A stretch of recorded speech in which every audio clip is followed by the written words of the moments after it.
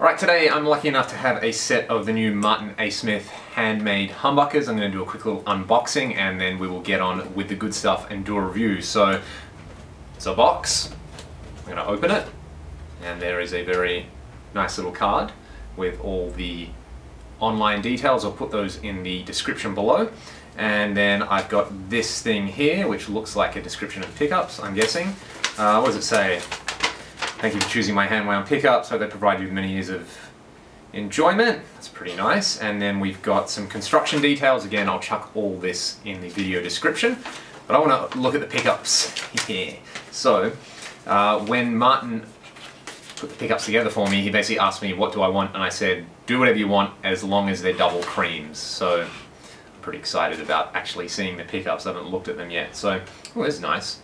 We've got these cool little Hessian bags. That's a pretty good idea. Let me open... We'll be right back. Aha! Alright, I figured it out. It didn't take me as long as I thought it would take. Anyway, here we go. We have got... Ooh. God, that looks good, doesn't it? What does that say? Have a look at that. Double cream humbucker. Oh. It says on the back, it's got his signature. That's pretty nice. Bridge 8.3K. So I'm guessing this is going to be quite a vintage voice kind of set. How cool is that? Man, that's some tight construction. I will do a little close-up later, but I really like the way this is laid out. You can see the magnet through there, which is handy if you need to swap the magnets out at any point, I'm guessing. The construction looks pretty tidy and pretty tight. So there is pickup number 1. Hessian bag number 2. I opened that one a lot quicker than before. And we've got, hopefully this is the neck pickup. 7.2K neck. There we go. So a pair of, are they the right way up? There we go. A pair of double cream bobbin humbuckers. I just have to figure out which guitar to put them in. Ooh, and this is good. I like this. He's even put the screws and the springs in there. That's pretty handy because I always lose these. Alright, I'm going to go figure out which guitar to put these in and then we will hear the pickups in action. So I've put these pickups in my 2002 Les Paul Standard Premium Plus. It's in standard tuning and there's a few things to note, namely that I'm such a genius at wiring that I wired the three-way toggle in backwards. So this is the bridge pickup. If you don't believe me, bridge, not bridge, and then just be very, very, very aware that when you're watching this clip, that when the switch is up, it's the bridge pickup, and when the switch is down, it's the neck pickup. Now, the other thing that I noticed is that clearly the magnet polarity between the two pickups is out of phase, which is very, very cool because you can do the Peter Green thing, which is 2 humbuckers out of phase in the middle position, and you get that beautiful, sweet kind of tone. I will have a look at that a little bit later in the video. So I've got this JDM 45 reissue, and what we're going to do to start with is I'll change the gain with the amp. So I'll just change the amp volume and I will leave the guitar controls all the way up so that basically all you're hearing is the interaction between the gain control on the amp and the pickups in the guitar. Then the second round of clips, I will just crank the amp all the way and I'll use the guitar volume and tone controls to alter what's going on. And for vintage style pickups, this is really where the action's at, right?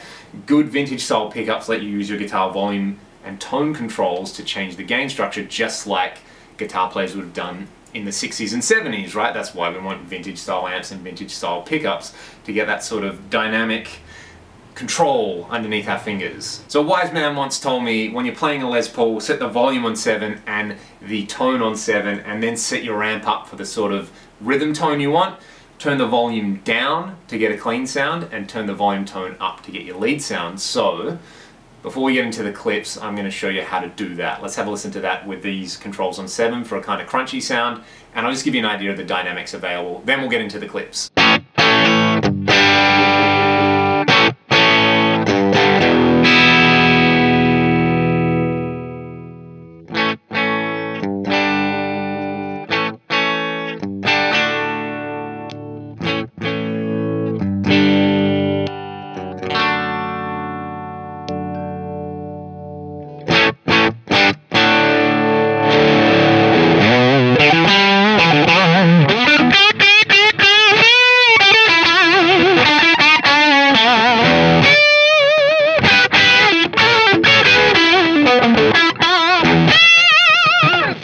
So without further ado, let's get into the clips.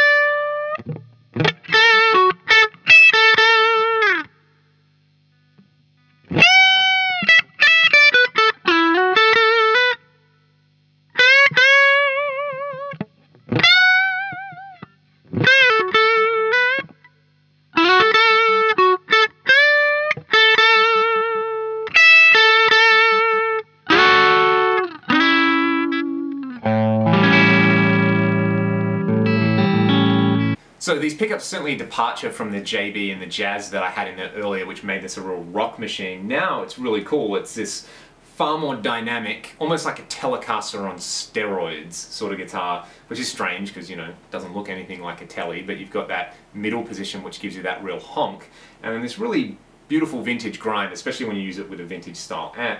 The other thing that I like to do is use these vintage style pickups with really high gain tones, basically because it gives you a little bit more control over the pre-EQ. The idea being that with modern guitar amplifiers, you don't need super high output pickups to get a lot of gain, right? High output pickups were kind of developed because non-master volume amplifiers didn't have as much gain as guitar players wanted. So you make this part of the guitar hotter and you can drive this more. Well, now we've got all those features inside the amp. So what I'm going to do is I'll do one very quick clip where I plug my Fractal AX8 in and just basically play some metal with this guitar, just to show you that it's not a one-trick pony.